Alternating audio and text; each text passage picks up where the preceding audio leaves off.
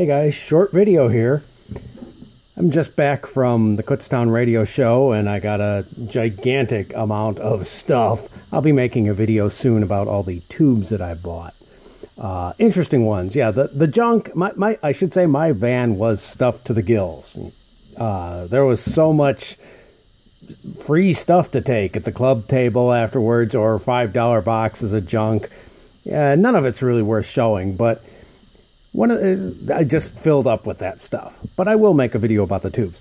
Now, some of that junk was a bunch of cheap AM/FM clock radios, probably from the 70s and 80s. Someone just dumped tons of them there, and a bunch of them were broken. So I took a few to see what they did, and started taking some of them apart, see what's in there, and I came across this very interesting digital clock. It's a Telechron.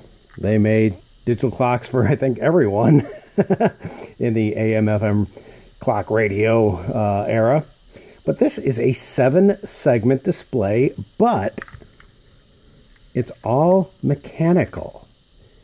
It's a mechanical, other than the motor, which is electrical, obviously, and the motor is unfortunately seized up. Probably why I was in the free pile. Completely mechanical 7-segment display system.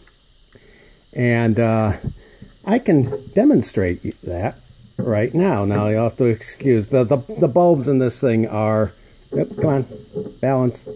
The bulbs are weird and busted, and I took off the thing, little thing there so you could see it. The bulbs kind of hang right about here. But you can see it doesn't do a real great job, especially with my crappy backlight. But this is the time set here, and you can see, let's see if I can get this a little better. There we go. I can advance the clock. This is the time set. You can see it goes over to the next digit.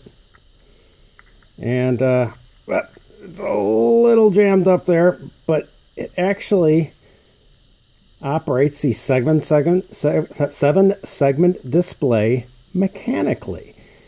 And how that works, let me get the flashlight out there. It works by moving shutters. Let's see, there we go. You can see how that bit is moving back and forth. Yeah, for some reason the minutes segment is not working as well. It's all seized up.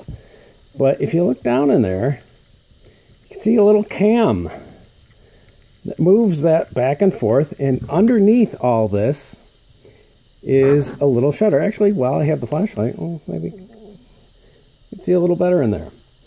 It moves a little shutter around, blocking off certain segments.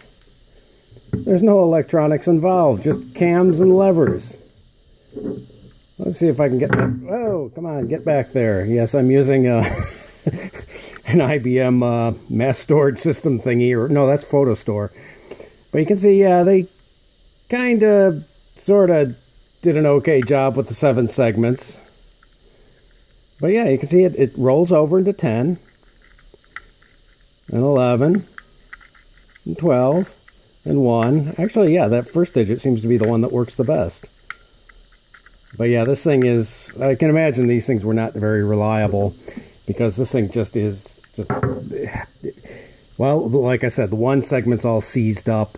The others aren't too great either. You know, it's all cheap stuff in there. This is a cheap clock. You can see the tag there. Can you see that tag there? Yep, good old Telechron. Yeah, they made clocks, oh cripes, from the 19-teens all the way into the 90s, I think.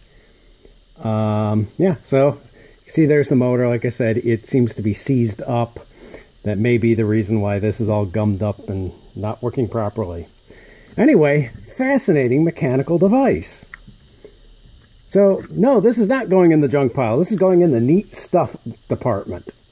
All right, well, I hope you like this real quick video.